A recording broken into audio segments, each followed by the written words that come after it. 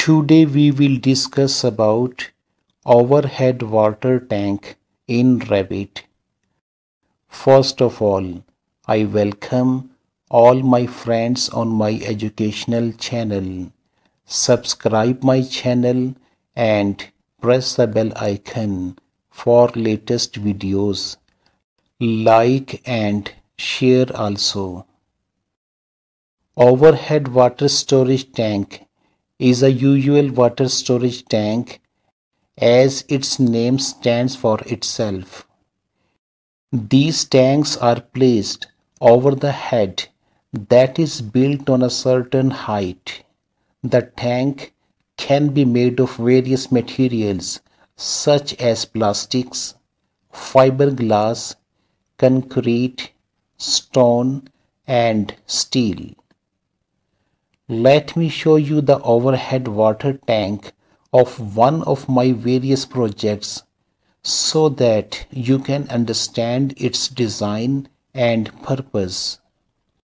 Now you have to consider the overhead water tank as step by step.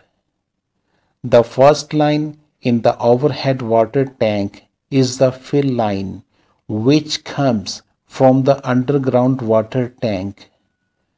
There is no gate valve installed on this line. Underground water tank is filled with water from municipality water line, tank filling line or borewell. Underground water tanks have pumps that send water to the overhead water tank by pressure. Fill line pipe is installed at high level of overhead water tank. In the high-rise buildings, there are two lines coming out from the overhead water tank for the distribution of water in different floors wet areas like toilets, ablutions or kitchen. The first line for the two floor below the exactly overhead water tank passes through the booster pumps to create pressure because the water gravity force in these two floors is not so high that it can create a special pressure in the shower, etc. It is installed at the bottom level of the overhead water tank and the pipe is fitted with a gate valve.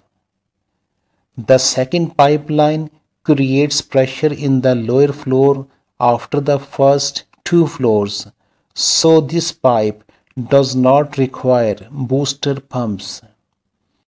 This is called a gravity water supply pipe, and this pipe is also installed with a gate valve at the bottom level of the overhead water tank. When the water tank is full, another overflow line is installed at the high level of overhead water tank, which attaches to the nearest floor drain on the roof so that the leakage of water on the roof is prohibited. Otherwise, many kinds of problems can arise on the roof. The gate valve is not used on the overflow pipe. The pipe size of the overflow line is always greater than the fill line. The overflow pipe is also fitted with air vent T for ventilation of tank, which is rotated downwards with the help of elbow, so as the sand will not enter inside. And these pipe endings are covered with a fine mesh to prevent insects from entering. By the passage of time, the overhead water tank will need to be clean. For this, a drain line is attached to the gate valve at the bottom level of the overhead water tank So when the tank needs to be cleaned, open the gate valve and let the water drain. The drain pipeline is then connected to the overflow pipe. After cleaning the tank, the gate valve of the drain line is closed and the overhead water tank is refilled with potable water. Now I will show you water distribution in a wet area of floor plan. The fill line from the architectural shaft coming from the underground water tank and enters in the overhead water tank. The water supply pipe from the overhead water tank enters at a high level in each wet area.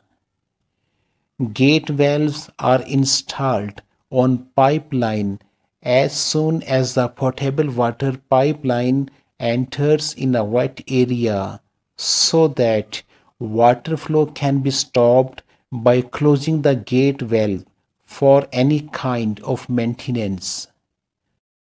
I have already told you how to make a potable water system of wet area. Friends who have not practiced potable water system should also practice it. I have provided the links of these videos in the description below. So in today's topic, we have studied the overhead water tank. I hope you understand it. Stay tuned for more educational videos. BIM Talks.